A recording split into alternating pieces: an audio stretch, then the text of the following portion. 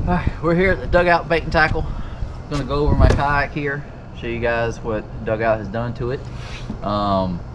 Just got back from Seminole last week. It performed flawlessly. I love the boat, I love the graphs, the motor. I said it, yes, I love the motor. And so we're gonna give you a walkthrough. So up here we just have the puck, the Hummingbird puck. You pinpoint me on my GPS waypoints, things of that.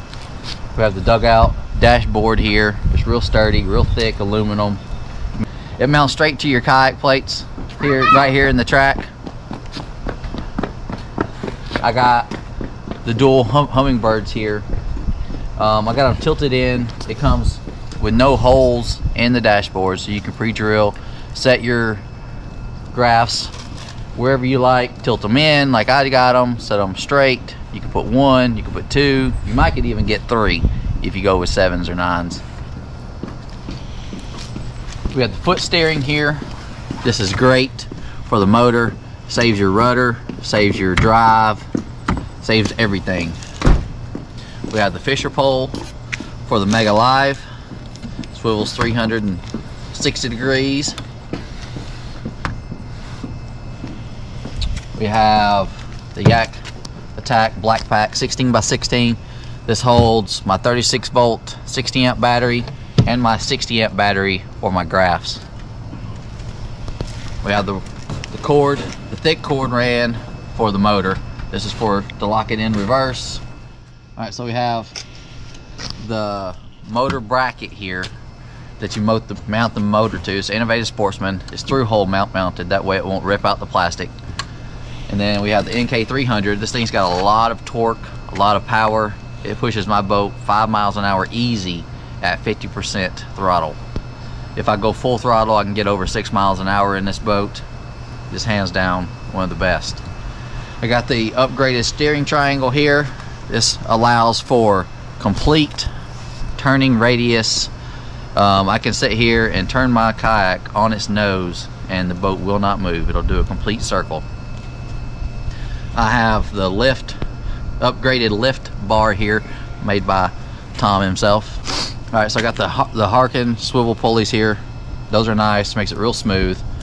We went with the through hole mount for my power. That way I don't have extra cables and whatnot running across the top of my kayak to get hung up. For the power, we ran these IP67s here. You literally just twist, pull off, you line your 2 little plugs up and they just push on. Real simple. Both my batteries in here for my Newport and my graphs. They'll sit in there real easy. We got the Harken cleat here for the motor. It's real simple. It's real easy to use. It's at an angle, as you can see. So no matter if you pull from up here a little bit, it'll still catch. If you're sitting in your seat, trim your motor up, down, whatever you like. Real smooth. We got the catch handle here. This thing is nice. It is easy filling on the hand. It's a nice fit. We got the throttle here. We come out of this Hobie through hole here, have it zip tied to the H-rail. Went with a Hobie H-rail clamp and mounted it here. It's real nice, easy to grab onto, easy to see. And also we have my running lights here, red and green. Got them mounted, got them into the hole, wired it into the hole, and run through the kayak to under the seat where I can just mount a battery and plug them in. So it's real simple. So here we got the Tim Percy mounting plate. We got my Hummingbird Ethernet switch panel, and this is where my power runs through. My 2 main poles are here, and all my electronics are screwed in here. It's real nice and clean, kept up. We have this, my Mega Live cord is run through here. We drilled a hole because with the Hummingbird you have a short cord, so I can disconnect it here, my power, my Ethernet, and pull it back into the kayak. That way I don't have to worry about the ends of my cables getting corroded or anything like that.